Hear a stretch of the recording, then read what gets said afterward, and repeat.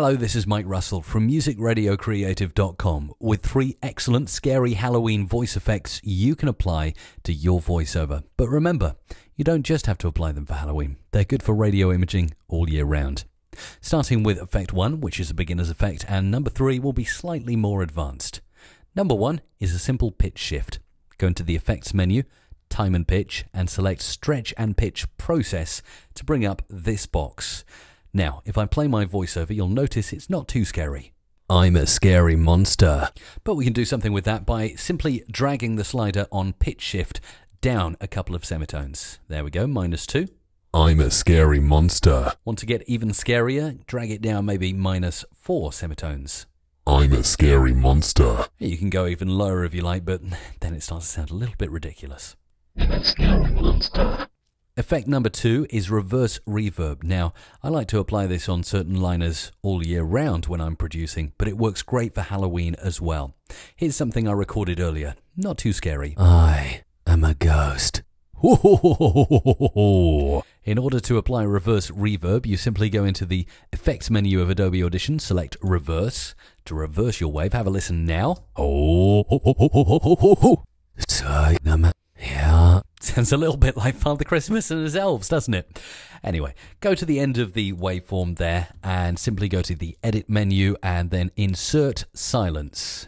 And you'll probably want to insert about 5 seconds of silence at the end of your reversed wave. Once you've done that, double click to select the whole wave and go into the effects menu, then select reverb, full reverb, which will bring up this box. And I quite like to go for the large auditorium preset as that gives you plenty of decay on your reverb. Apply it. There you go. You can see the reverb has been applied to that voice. And then simply go back into effects and reverse to get your reverse reverb effect, which is nice and scary, but also works well on any liners you want to highlight in your radio imaging. Have a listen to this. I am a ghost. And finally, I'm going to use this recording to demonstrate the third effect, which is a pitch shift echo. Now I'll go to the multi-track to demonstrate this, simply drag in that ghost recording you've got. And then as an effect to track 1, which is the track that you've just placed the wave, you go into delay and echo, select echo, and then I'm going to add my custom echo preset here.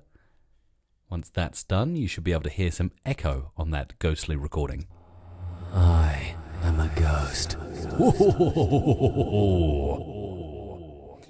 Now go straight ahead and mix it down.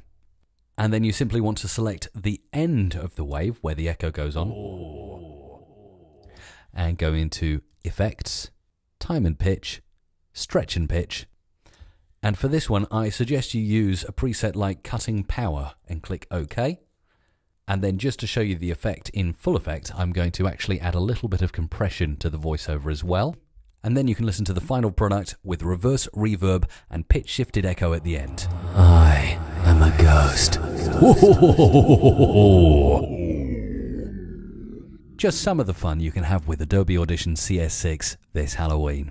For more audio production tips, tricks, and secrets, simply head over and sign up for our newsletter at musicradiocreative.com.